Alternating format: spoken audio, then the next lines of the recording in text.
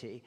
So the floor is now open for questions and comments, and I have half a dozen people already, but let me remind you to tap your badge on the microphone and press the silver button to enter the queue. I'll take 5 or 6 in a group and then return to the panel for their replies. The first question from Japan, from Aiko Doden. Thank you, Mr. Chairman. Aiko Doden from NHK. My question is to ASEAN Secretary General. You have spoken about the hard security front issues like fighting terrorism or extremism. But what about the human security challenges or the non-traditional security challenges that can turn into hard security challenges? The region is diverse. Disparity is quite stark, where the per capita GDP of the wealthiest is 60 to 70 times as much as that of the poorest. How can you transform the community into a community that cares and shares as it aspires to do? Thank you. And from the UK, Ben Bland. Thank you. My question is for Bapak Ryamizard Ryacudu from Indonesia. Pak, you spoke of the threat from radicalism in Indonesia, but how concerned are you about the growing social and political influence of extremist preachers in Indonesia, like Habib Rizik? Thank you. Thank you. And from China, Lin Liu. Go ahead. Yeah. Thank you, Chair. My question is for the Indonesian Defense Minister and the Philippine Undersecretary of Defense. Both of you mentioned in your speech that Indonesia, Malaysia, and the Philippines are now conducting joint patrol in the Sulu Sea. And you also mentioned that China now has enhanced the defense cooperation with Indonesia, the Philippines, and other ASEAN countries. So I wonder if you are welcoming the other countries to join in the Sulu Sea Patrol, because it is reported that the Philippines want China to send ships to jointly combat piracy in the Sulu Sea. And what do you think China and ASEAN can do to further enhance the defense cooperations between China and ASEAN countries? Thank you. Thank you very much. And from Malaysia, Prasant Paramesaran. Thanks a lot for the opportunity, John. I have 2 questions, both for General David. My first question is, you mentioned that trilateral patrols are not just about piracy, but also they could be extended to include the South China Sea. And Minister Ryacudu also mentioned that a third of the region where the patrols are based does cover the South China Sea. I'm wondering, how do you envision these patrols to take place, given the fact that the South China Sea environment is a little bit more complicated relative to the Sulu Sea, given the various claims there? My second question is, you mentioned that the U.S.-Philippine alliance is a cornerstone for the Philippines, and there's already a lot of cooperation that goes on between the U.S. and the Philippines in various areas. It's a very mature relationship. I'm wondering if you could tell us what additional opportunities you see for the United States and the Philippines to pursue in their defense relationship, whether it's in terrorism with respect to the Islamic State or other areas, given the fact that we could potentially see a summit meeting between President Duterte and President Trump later this year. Thank you. Thank you very much. And from the U.S., David Shambo. Yes, thank you, John.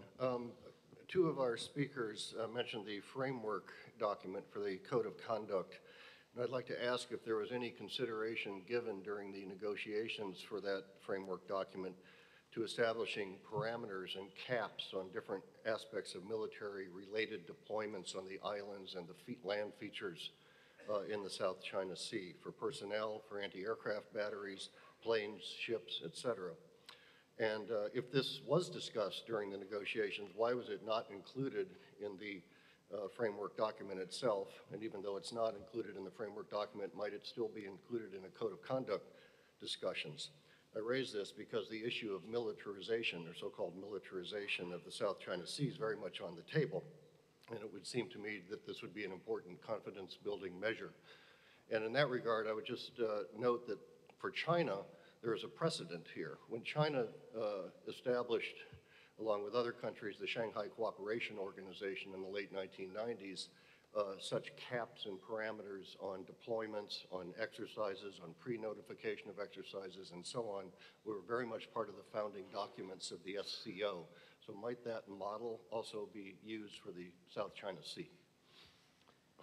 Thanks very much for that, and I think there's an upcoming meeting soon in another context on this, but thank you very much for pointing that out, David. From Russia, Ekaterina Koldanova, please. Thank you, Chair.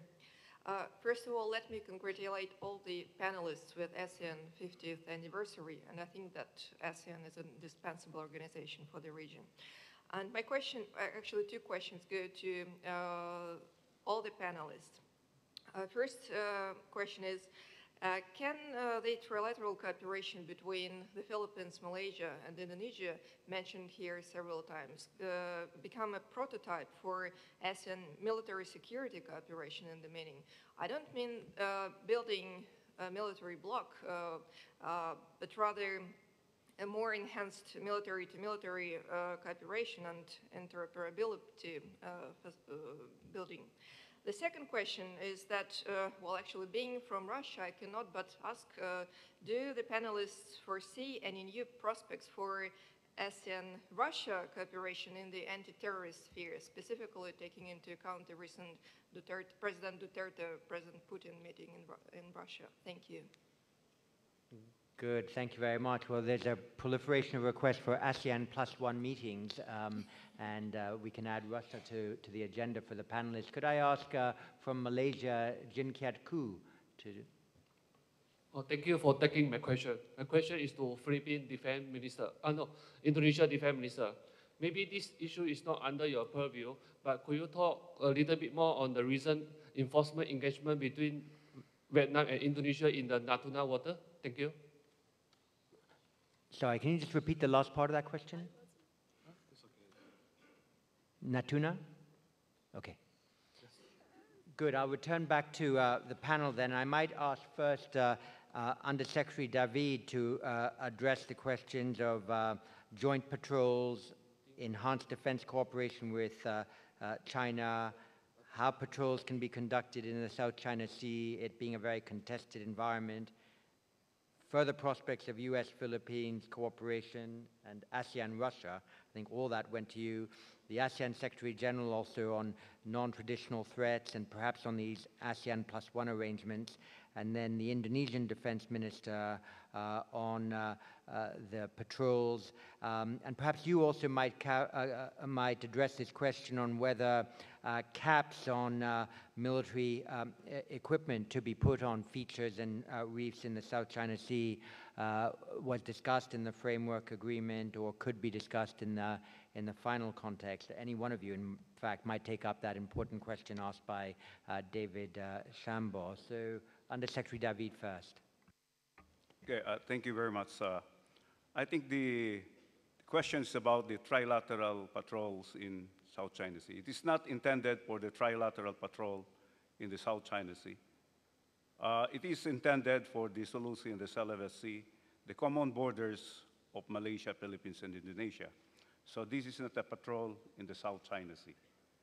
On the questions on whether other countries could participate in the multilateral patrols, well, that will be a discussions among the three countries, Malaysia, Philippines, and Indonesia.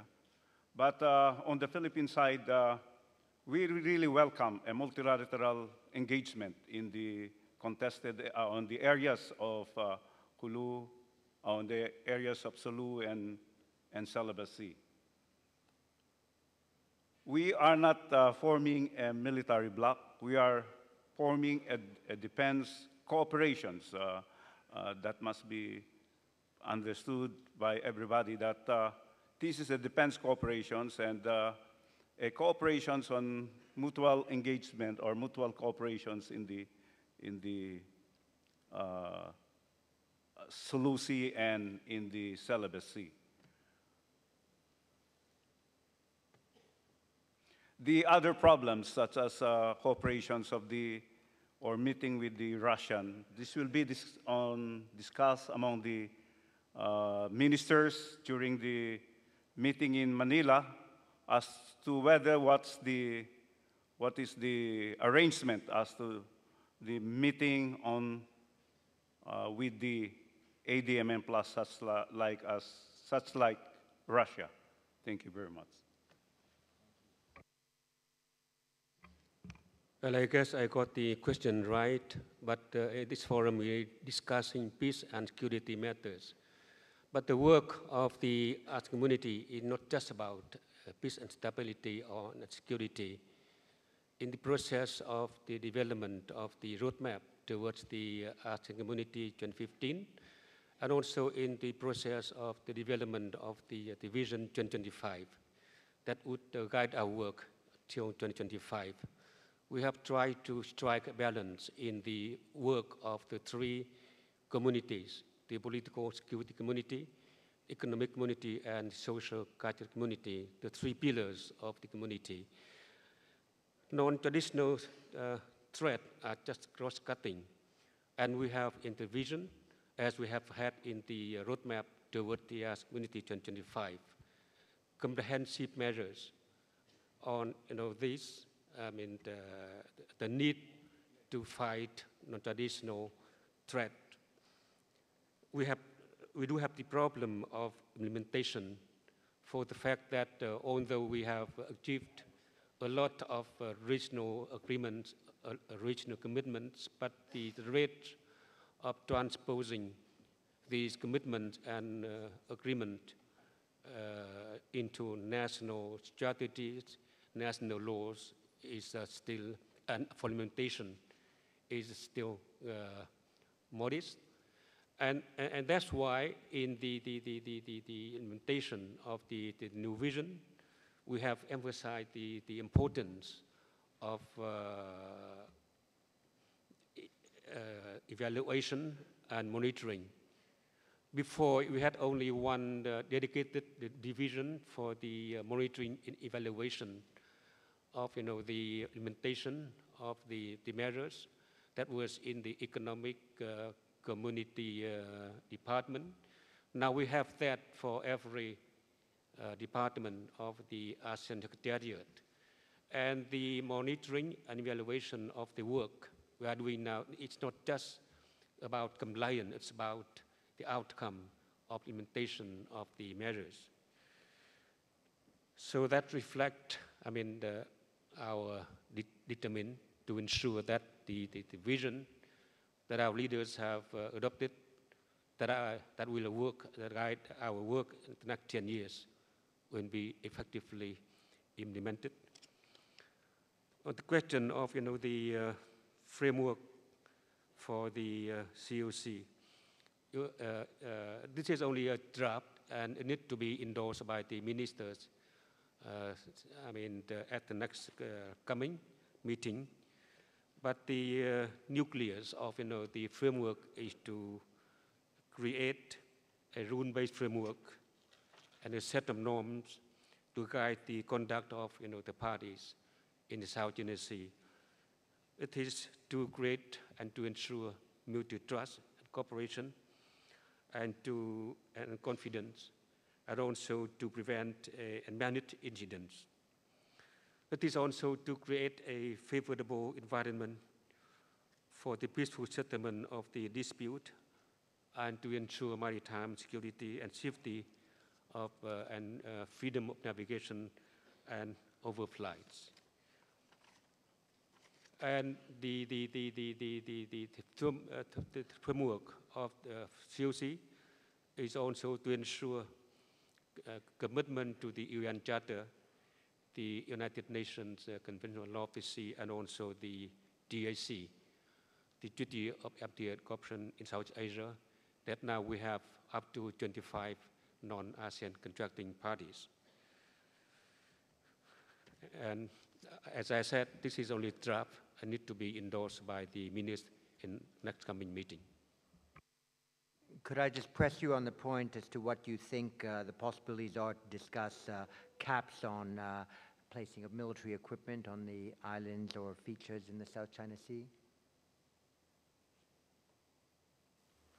Well, I mentioned the militarization of, in the South China Sea, especially, in the features and in the islands that have been occupied, illegally occupied, which go counter to the spirit of Article 5 of the Declaration on the Conduct of Parties South China Sea, has been the reason, of tension, and which led to the danger of conflict, even between powers.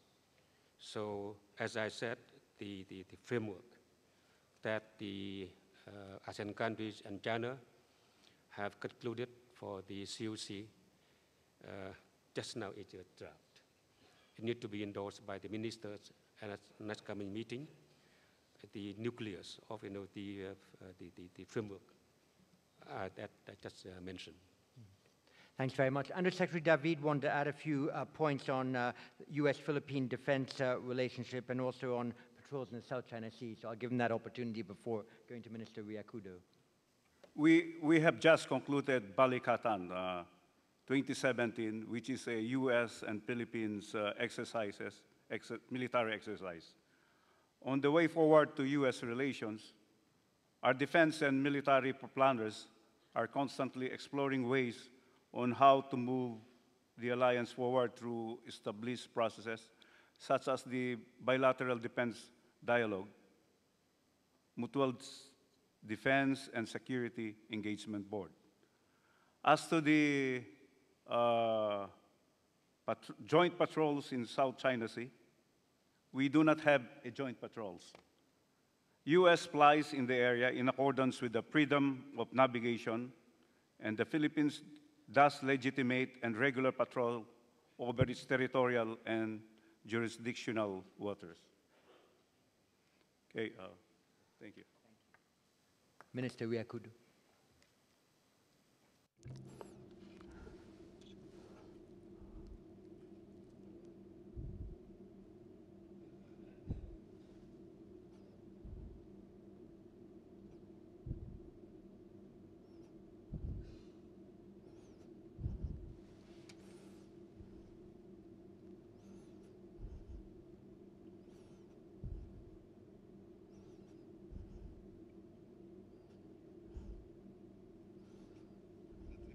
Thank you so much for all the questions. I'll try to answer. The first one related to the radicalism in Indonesia. It is related to Habib Rizik. I believe it is not a threat for us. What becoming the more concern is it is always stated that it is a threat, but in fact it is not. It is about law, rule of law. So everyone who followed the law, even in Indonesia or in they followed the law in other country, it has to be resolved through the law, to respect the law. We don't consider this as the radicals, but for the ISIS or Daesh, we call it a radical. I believe that our police, law enforcement is still do their, and what have been said by the speakers, our enemy that we face is our common enemy. Terrorists is not, it is like our common enemy, especially in ASEAN at the moment. We don't have any differences. After 50 years, we have the solidarity, and our cooperation is more strong. And I believe that this can become the role model for like other countries like in the Middle East. So the framework or the cooperation of ASEAN, the aim of cooperation of ASEAN is to secure the region. If the region, there are many issues, there must be more framework of cooperation. There are three kind of issues. The first one is the issue of the Sulu waters and the issue of the Malacca Strait and in Thailand. So that's why we need, it is imperative for us to cooperate to address this issue. And especially the situation in the Philippines growing and escalate. Last year, we plan to resolve the piracy problem and secondly, we indicate there is the returning of the foreign fighters to this area. They plan to make the southern Philippines as the basis of ISIS, and it proven to be true. It is based on our assessment last year. So the cooperation is about the security in this region. So we already start with the joint patrol on the sea. Last time, many vessels has been held captive by the pirates. In the future, we are going to hold like cooperation for the ground forces and air forces, and the deployment has been planned and will be launched on the 19th of this month.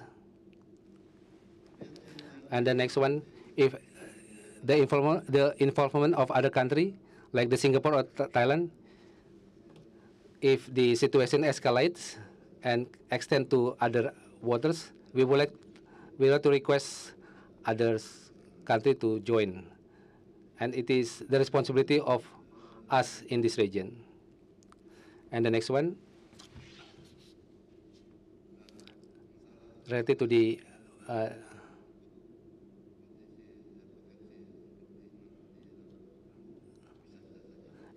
involvement of other parties to join the waters arrangement.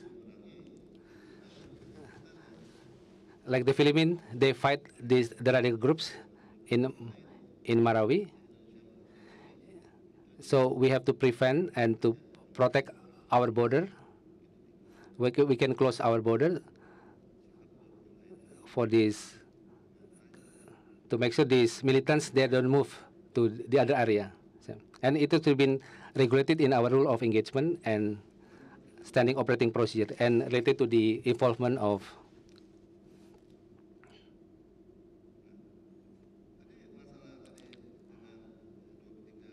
related to the two-thirds of the South China Sea can be secured. Related to the South China Sea, starting from the Vietnam, it is also they have the territory of South China Sea, Cambodia, Thailand, Singapore, Indonesia, Malaysia. If every nation conduct patrols in this area, in the zone economic exclusive, so at least half of the South China Sea can be secured. So actually the importance of this, but if everyone conduct their own patrols in this area, so at least half of the South China Sea has been contained. That's actually what I mean.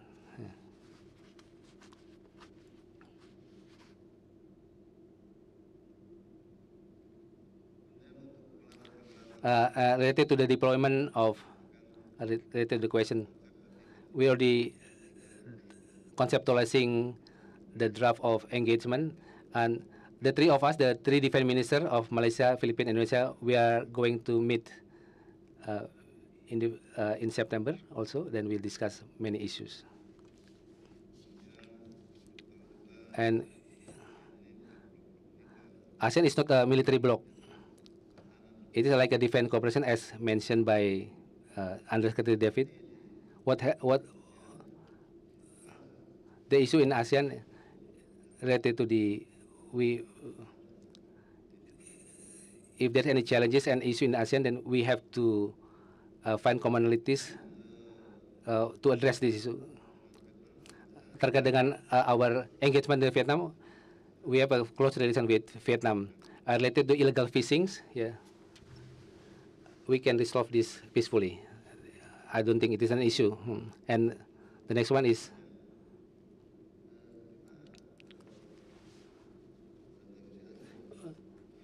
we also try to negotiate with China to open communication. Not if they are not open for communication and transparency, it is very important. So we invite China to conduct like joint patrols with Indonesia and the ASEAN, and China tends to agree with the approval to conduct like joint patrol. It is not like a, it is like peace patrol. It is very important to underline that it is conducted for joint peace patrol. I think that's my answer. Thank you. More people on my list. They've appeared in alphabetical order by first names, Sylvia Yazid and Sylvie Kaufmann, but I'll ask Sylvia Yazid first from Indonesia, please. Thank you, Dr. Chapman. I don't have a question actually because it has been asked by others just now, but I would like to take this opportunity to send my hearts and concerns to the people of London, fellows participants from UK, our deepest condolences for what happened. I talked on the first day with a fellow participant from UK, and Indonesia has been considered as a strategic partner for this issue of terrorism. So I hope, Ryamizard, that we can continue to be one of the strategic partner in combating terrorism. Thank you very much.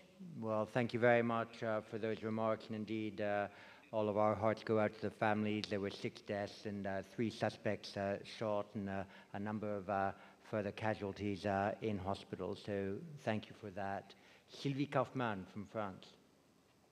Yes, this is a question about the terrorist threat precisely to the Indonesian Defense Minister and to Undersecretary David.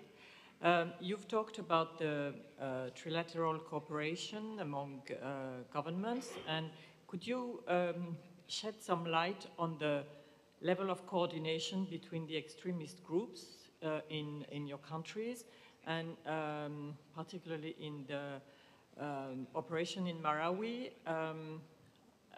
What are the different citizenships of the foreign fighters who have been arrested or killed? And also, do you see a level of coordination with foreign fighters in the Middle East or in Europe who have pledged allegiance to ISIS? Thank you. Thank you very much. So I'll just give Undersecretary David and Pak Ryamizard a chance to answer those questions on cooperation between groups and also on the nationality of foreign fighters to the extent you've been able to identify them. First, I'll talk on the foreign fighters. It is our intelligence estimate that there are about 40 foreigners that fought in that Marawi incident. But already 8 foreign fighters identified as 2 Malaysian, 2 Saudi, or 3 Malaysian, and Indonesians were killed during the military operations. So we have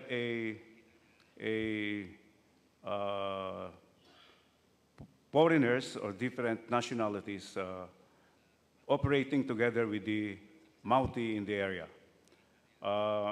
They have a back channels corridor in our country, probably in the area of Sulusi and Salabasi, that they can proceed to Mindanao and link with the terrorist units in the area. That's why they were able to master their operations in the area of Marawi. So as far as our cooperations, our secretary has been Secretary Lorenzana has been coordinating very closely, and our military, particularly our Navy and as well as our Air Force, for the joint activities in the area. this is not just a, this is what I mean is a joint military operations wherein they have a joint operation centers in the operational and grounds. We have a representatives in our operation centers. So this is a very close coordinations among our operating units in the trilateral boundaries of Malaysia, Indonesia, and the Philippines. Thank you. Thank you very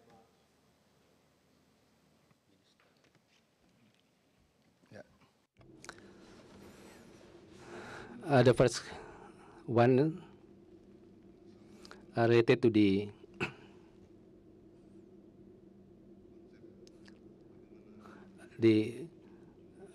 our strategy to fight this foreign fighter.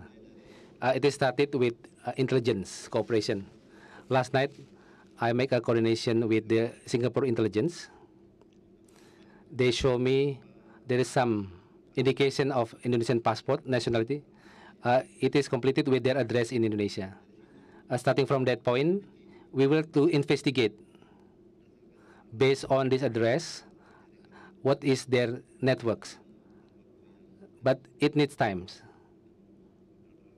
It needs, hopefully, in the short time we can disclose this network, and it's very complete. So this is the aim of cooperation among nations. The next one, how we can tackle these foreign fighters? We have to be comprehensive, and it is not necessarily we take precaution when they are written. They must have another plan. So we have to find the ways, the compelling ways, but we have to exercise caution. They're the killing machine. So their aim is to kill others people. So that's why it is our responsibility that we have to have the common understanding. Then we have to solve this. We have to find the same consensus, how we fight, and common proceeding, how to fight these foreign fighters. And the next one, I've been advised last night that around 1,200 ISIS in the Philippines, around 40 from Indonesia. This information, it is like a early state of information. I will elaborate this information, then I will inform to our counterpart and our counterpart in ASEAN.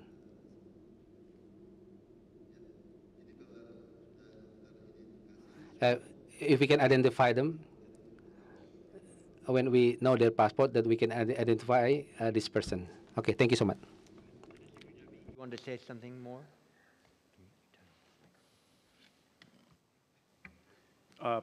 Our government, in addressing the terrorism and extremism in the Philippines, President Duterte has a economic, political, and social package to the people. So there is a talk now with the Moro National Liberation Front and the Moro Islamic Liberation Front in order to have a peace among these two rebel groups. This is very important because most of the elements of the Maute and ISIS come from the area. So we need to remove the sympathy of the people to these ISIS and extremists in the area. And also in the political side, the president is now considering a federal systems of government in the Philippines that would allow autonomy in the region. We believe that these very important steps of government, one is really toward the peace talks as well as a political solutions in the area. Thank you very much. Thank you very much. Well, Undersecretary David, please give the best wishes of the Shangri-La Dialogue community to Secretary Lorenzana and indeed to the Armed Forces of the Philippines that have had a difficult time in the last few days. Our best wishes go to them. And let me thank you, Undersecretary David, Secretary General of ASEAN and the Minister of Defense of Indonesia for your presentations today. Thank you very much indeed. We now move to a coffee break and we reconvene at 11:30. Thank you very much.